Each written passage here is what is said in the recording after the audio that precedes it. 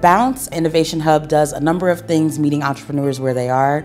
I focus specifically on the Grow side of programming, which is for small businesses. Through all of that, we're here to guide, assist, and meet the entrepreneur where they are. A lot of our community partners in our ecosystem have been able to focus on developing Black entrepreneurs, and that's one of the great things about Bounce, being able to come here and help be instrumental in making a program called Grow, which is generating real opportunity and wealth. People are literally thinking about how can we start a business, where can we start a business. Akron has the quaint side of things while also having the resources and the accessibility. So I think that between all of those things, it's the ideal place actually for an entrepreneur to come. Akron is 197,000 people with the capacity for 300,000. So it's still room to grow. We're still like a new city. There is always more work that can be done when looking to provide space to give marginalized people a voice. Bounce is doing an excellent job at that, and